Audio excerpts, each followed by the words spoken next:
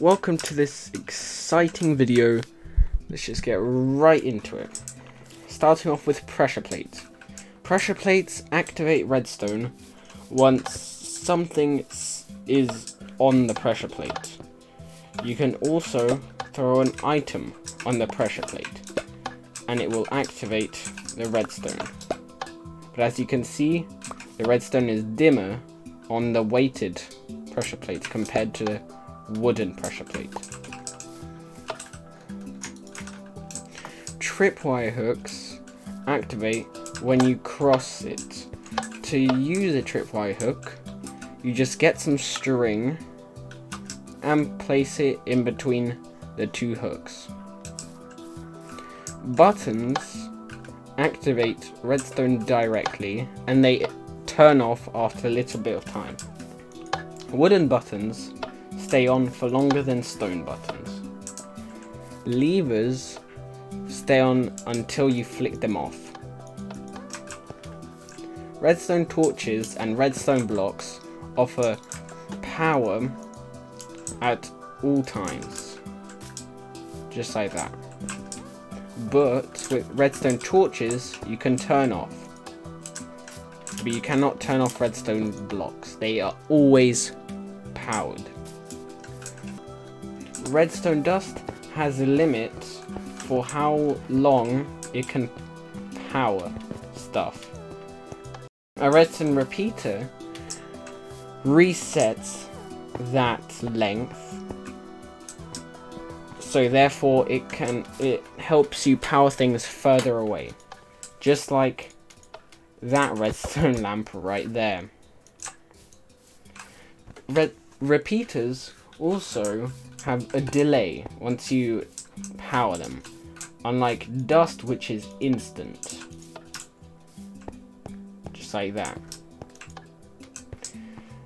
Repeaters have 4 different modes: 1 tick delay, 2 tick delay, 3 tick delay, and 4 tick delay. Each tick is 0.1 of a second. Just like that. Redstone comparators take an output of something in a chest, or just anything that's in something. Like if there was a furnace here, it will take an output if there was something in the furnace. As you can see, it's off. Once I put something in the chest, it is powered. But if you only have 1 item, it'll only power 1 redstone dust. If I take this further away, it will not be powered.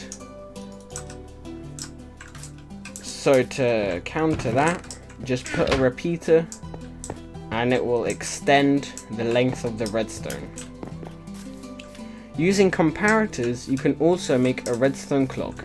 If you flick it into negative mode, it will make a redstone clock just like that. Another way you can make a redstone clock is if you have redstone and repeaters in a sort of square pattern and briefly place a redstone torch, just like that. To stop this one, you just break one of the redstone dust.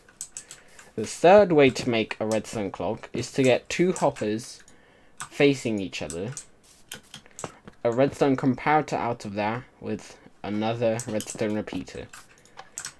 When there is no redstone, it just keeps going. But once you get a lever, you can also toggle this clock, just like that. Hoppers, like seen here, take items and transfer them into whatever they're facing. If you place an item in the top hopper when there's a pattern like this, it will first go down before it goes to the side. As you can see, there are no items here, but there are items here. You can also collect items with hoppers by just throwing them in, not placing them in, but it works either way, as you can see right here. Observers detect when the block they're facing has an update. So if something changes on this block, it will fire redstone pulse out the back. So if I place a block here, it will detect it. If I break it, it will detect it. If I toggle some redstone, it will detect it. Just like that. It's very useful if you want to have something activated down here, but go up somewhere else. Because you can just build a tower of observers just like that, as you can see here. Another way to use comparators is to make pulse extenders. What that means is when you press the button, the thing that is activated will stay activated for longer. Just like that. And you can extend these pulse extenders as much as you want to have a very long activation time. Just like so. Okay, moving on. Droppers will just drop items out once they are in the dropper, like so. Dispensers will do the same with normal items. They will both drop it out. But with something like fireworks that can be activated, droppers will just drop them out. This is a dropper, sorry. It will just drop the item out, but dispensers will actually activate the item, like so. Pistons are one of the most used blocks because they're just very useful. A normal piston will just push a block, just push a block, and it will not retract it. It will retract the piston, but not the block. Sticky pistons will push a block and also retract it. So sticky pistons can also be used for doors, just like that. Also, that includes hidden doors, just like that. Using 2 sets of sticky pistons to retract the block and the sticky pistons. Target blocks send a redstone pulse when you shoot an arrow at it. You can also use a dispenser to shoot an arrow into the target block. Daylight sensors will detect when it is daytime or when it is nighttime. You can switch back and forth between these at any time, just like so. There are 4 different types of rails. The normal rail just lets you ride along by pressing the forward and back button. Just the forward button, like so.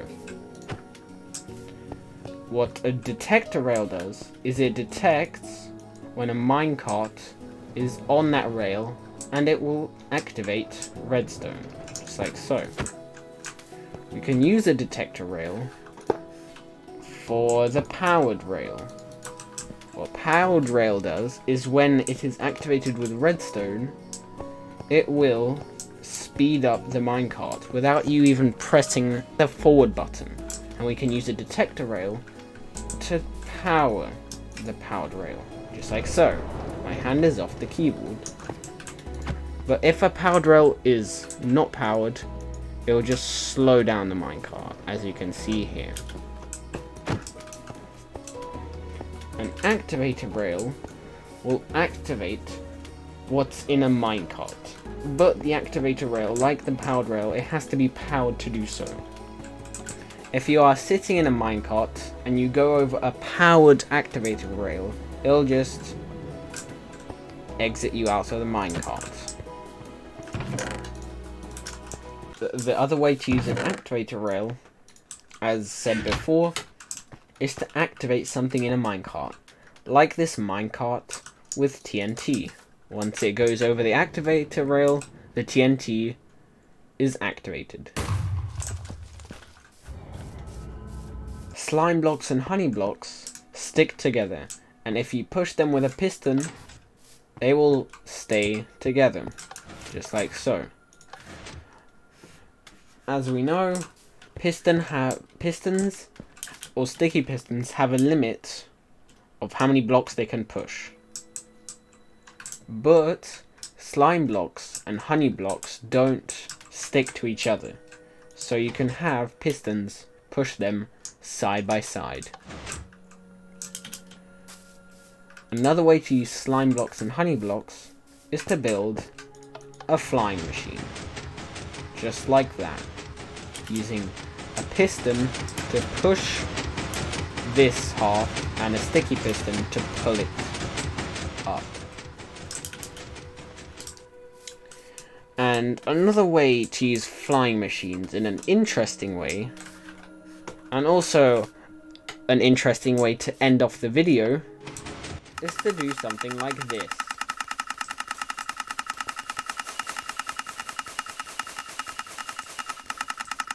Thanks for watching. Let me just turn that off. That's so loud.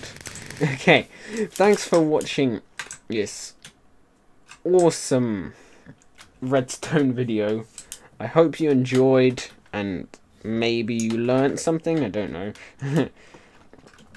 And hope you have a great day. Bye.